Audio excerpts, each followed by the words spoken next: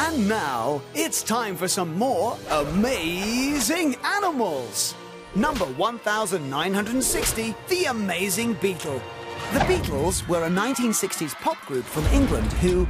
No, not that kind of beetle, this kind of beetle. Oh, I thought it was a walrus.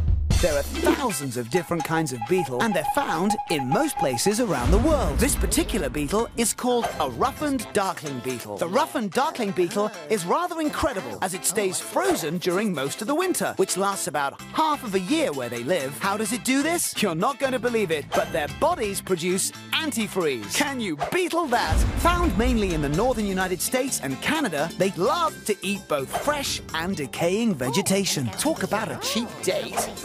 What flavour is this? Oh, it's spicy. I might have to go to the bathroom. Major predators who find the roughened darkling beetle quite delicious include sun spiders, birds, and lizards. So no wonder they look a bit jumpy. Ah, it's a lizard! Oh, no, my bad. It's a rotting log. Hey, that wasn't me. Or was it? Wow, Mr. Beetle. I'm not a mister. I'm a miss. You are one amazing animal.